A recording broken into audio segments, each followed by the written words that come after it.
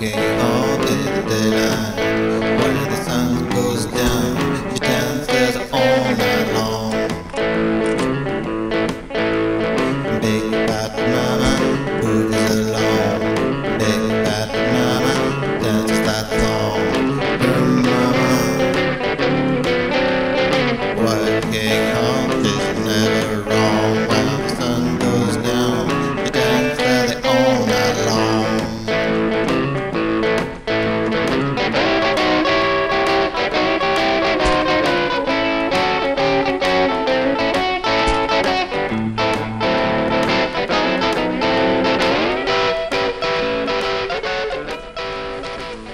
Hey guys, it's Cal from Dirty Weasel Media, and today we're going to be going over a little bit of base building. You know, as I scan around, you can see the custom admin base that I use for my upcoming filming will be here. And if you've seen my previous video on the syndicategaming.com, it was stuck somewhere way out in the normal, out in the open, and yeah, it didn't have as many advantages as this. With the new Epoch 1.2.1 building system, they include cinder blocks and opening garage doors. These things are pretty indestructible, and you can lock them, so it's a big benefit. But I wanted to give you a quick tour. And out here you got go through this door, and it opens slowly up. You can see my new shooting pad, and the range is out there. You know, we put this firehouse in, so there's no zombie spawns here. But I want to secure it a little better and show you some of the things that we're doing as far as building. Now, you can see I put up some cinder block walls all the way around here.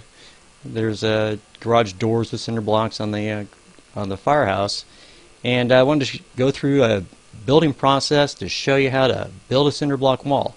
Now, in your industrial loot spawns, you'll find cinder blocks and mortar buckets. Basically, these are the tools that you need to build a cinder block wall. But first, before we do that, we actually have to build something to build something. So we're going to put up a temporary workbench right here.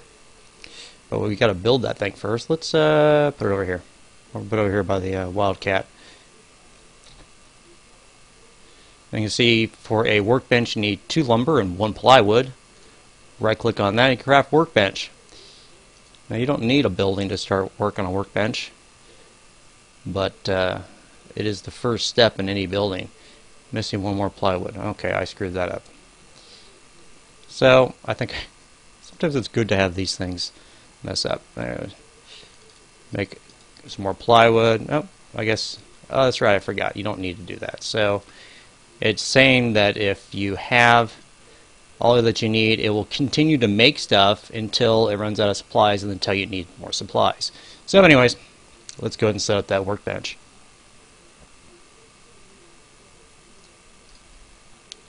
There it is. You can see the controls are basically page up, page down to raise and lower it, then Q and E to flip it. Let's go through this fast. There's down, there's up, and to flip it 180, hit Q or E. You see it flipped, flipped again. It doesn't really make a difference. And then when you're done setting it up, get the height that you want it, just hit spacebar, and we're building our workbench.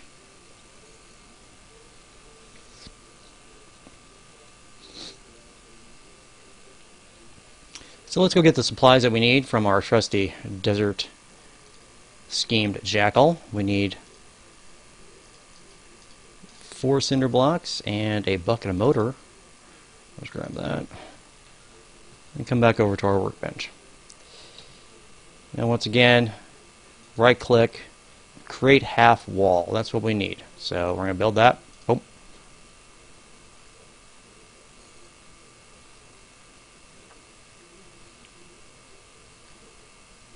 I guess it was 3 cinder block walls and a mortar bucket. I always forget the recipes. It's always changing just a little bit. We'll put this one back so we don't get confused.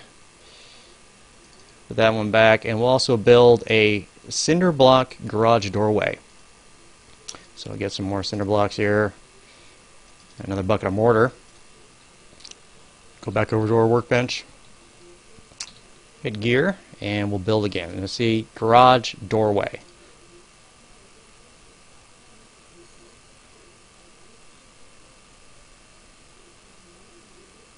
And once again, that takes 3 and 1. So we now have a doorway and a short wall. Put back that cinder block. Okay, gotta take cover, guys. We're getting under fire. I will continue this shortly after I take care of those bandits. I have AI on this, and occasionally they get a little rambunctious, so I'll continue this in a moment. Okay, we've set back up here. I took care of those bandits, and we're back at the building. I've got that cinder block garage doorway ready to go. We'll go ahead and get lined up. I think I'll put it right about here, lined up with that. Leave the chopper space over there. We'll eventually have some wooden buildings, fortifications on either side of the garage doorway, but it'll be opening through the building. So what you want to do is go to your gear, right-click on garage doorway, and it pops up. It's transparent, so it kind of helps a little bit. You can move it around. You can see the controls once again, page up, page down for raising it. Now, it's always better to do this with 2 people, but we don't quite have that luxury today. Look down, yeah, that's a little bit out. Twist a little bit. Now there was a timer on this. You can see I accidentally hit spacebar, but if you move quickly, you can go ahead and stop it while you're in the middle of the construction process. That's AI chopper, military. I don't worry about him too much. So let's try that again.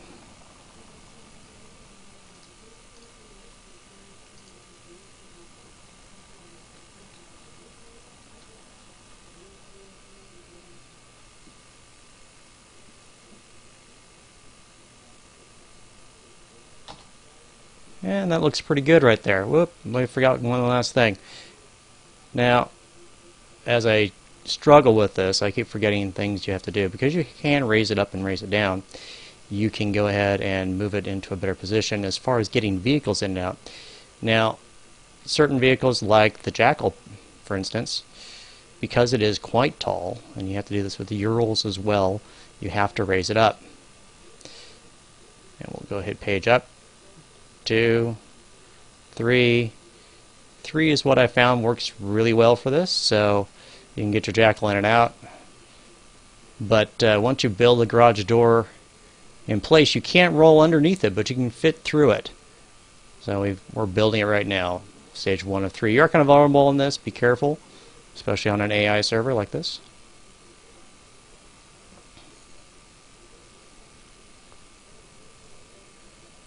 And now you've constructed a block doorway. Okay. So let's just go ahead and do a little test with the Jackal. Oh, he's getting on the wrong side of these damn British vehicles.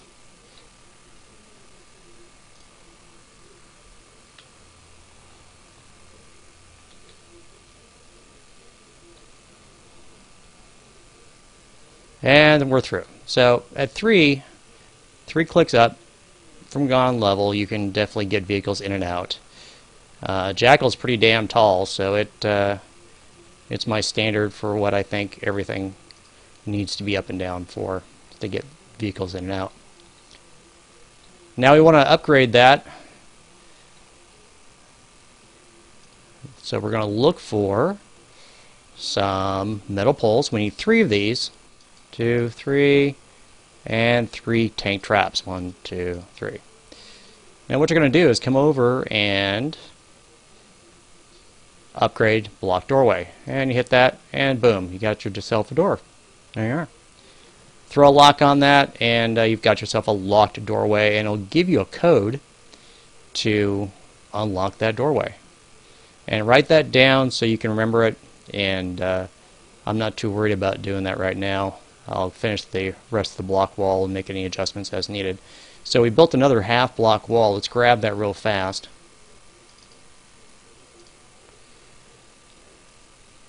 Now my guess is I doubt this will make it all the way across, but we'll find out.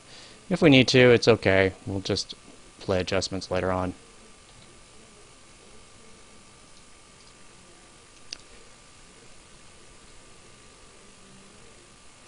Yeah, there's going to be a gap. I'm not that concerned about that.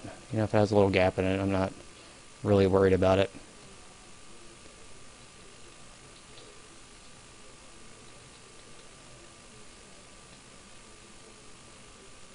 Quite a bit of a gap, actually. So what we're going to do is cut half the distance. Go down this way a little bit.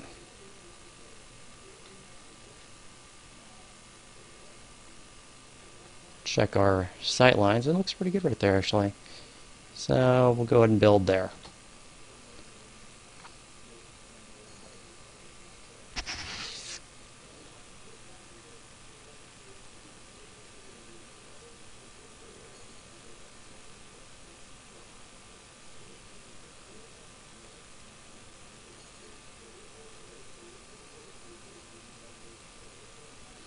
What this means is that I'm going to be a little short on materials, but let's just see what we got in our bucket. So we got bucket, three more cinder blocks. Come on, there we go. And we'll build one more wall just to make everything tight.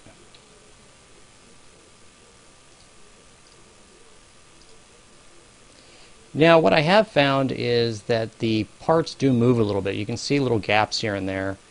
Because the database sees them as vehicles, they do move a little bit, but that's okay. It's not anything they can shoot through or anything like that. Let's set up this last wall.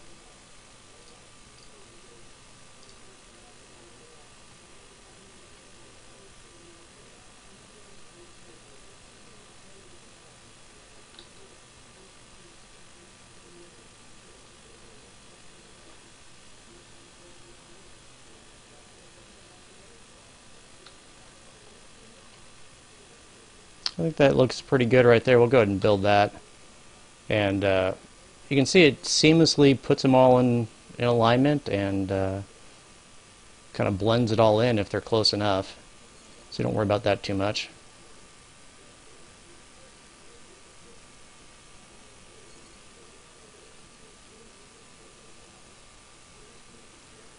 So let's check our doorway. I don't think I made any major mistakes. Whoop. Except that it opens in, but that's not a big deal. If you wanted to face it around the other direction, have it open out, you could do that, but in works just fine. So I'm going to go grab some more supplies, and I will be back to go to step 2 of this cinder block build, which is to continue upgrades and to show you how to upgrade and maintain your cinder block walls. So here we are, the last step. We're going to go ahead and upgrade these walls and upgrade the door so it's a locked doorway. We'll show you that real fast. Let me close this door since it's open and you gotta just step out of the way a little bit. Now the final step, we'll show you how to upgrade block garage door. There goes a little lock on the side. You can see it come up, and there's our combo 772. I'm not really worried about you guys seeing that because it will be changed in the database. And there you are. So you come up, you unlock your door, and it pops up your little tumbler. Or I forgot the code, 772 I think it was. And hit unlock. There we go. Now it can be unlocked and raised up. Now that code you only need to enter it once per server restart. You can come over here and close the door. It's always best to do it on the side so you don't get smacked by your own door. And we'll lock it. And there you go. It's a locked garage door. Pretty cool, huh? So we'll go ahead and upgrade this wall right here. We'll see this real fast. You can walk up to the wall, you hit upgrade half cinder block wall. In my gear I have 4 cinder blocks and a mortar. That's why I always get confused about stuff like that because it's the different amount. So upgrade cinder block wall. And there you go. Just that fast. So that's a pretty tall wall. I've hit it with the jackal on doing tests. It don't move. I've hit it with satchel charges. They don't blow up. And this is a great tool if you're trying to build a base. But there are some built-in downsides. You have to maintain this wall constantly. Now, Epoch developers set up a 6-day default, so you have to maintain them every 6 days. But there are configurations in there that you can change it as a server admin to a number of days. I have mine set at 32. That way, you figure once a month, go out around and upgrade all your stuff. And we're going to just do a quick upgrade real fast. And let's just maintain this. Grab some cinder blocks. There we go. And we're going to see what it needs to maintain. I've never actually done this before. We'll see what happens. So maintain half cinder block wall. Need one more bucket of mortar. Okay, well we need more mortar. Looks like we need mortar and cinder blocks to do both.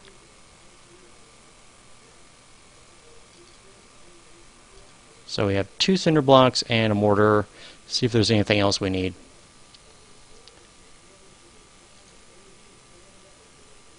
You have repaired half cinder block wall. Let's see how much you used. So it used, you don't need cinder block to repair a cinder block wall. You need mortar. Okay. That's for the half wall. Let's see what it takes for the main wall here. Maintain cinder block wall. A bucket of mortar. So it looks like you just need to collect tons and tons of mortar to put this stuff back into shape. And then what that does, it resets the database to the new date. So you reset that 32-day counter on your database on my server, or it can be whatever your server admin is set up. So there we go. We have upgraded. Let's see if we have any more stuff here. I could get some more cinder blocks and some more mortar, but we're running short on supplies. So one last thing, you always want to pick up your remove workbench. Pick that up. Now, one important note I forgot to mention is with 1.0.2.1, you can now build anywhere without a plot pole. Now, plot poles are good things to have if there are deconstructibles, because it prevents them from taking it up rather quickly, and actually will break tools and whatnot, but you can still remove things. But you notice there's no remove on cinder block walls, so no one can remove this. And putting a plot pole down also has another purpose. It prevents other people from building next to your building. So what that means is no one can block your doorways, that sort of thing. And I'll probably put up a do not enter sign somewhere near here. But that's step one. Set up your little indestructible brick wall and start building inside. I usually build with lumber because it's a lot easier to find, and I can save my supplies to repair and build more brick walls. So there you go. There's step one of building a secure base. We've got, used a little bit of building space, used a lot of brick walls to fence in an area. So I hope you enjoyed that hope you enjoyed that little tutorial there. And look for step 2, step 3, step however many I decide to do once I start putting down some floors and building some walls. So once again, this is Cal from Dirty Weasel Media. Look for our website to be building slowly. I have to do it all myself. dirtyweasel.com, and you can play on our server. I'll put the IP address in the closing credits. So have a good one and find some zombies to shoot today.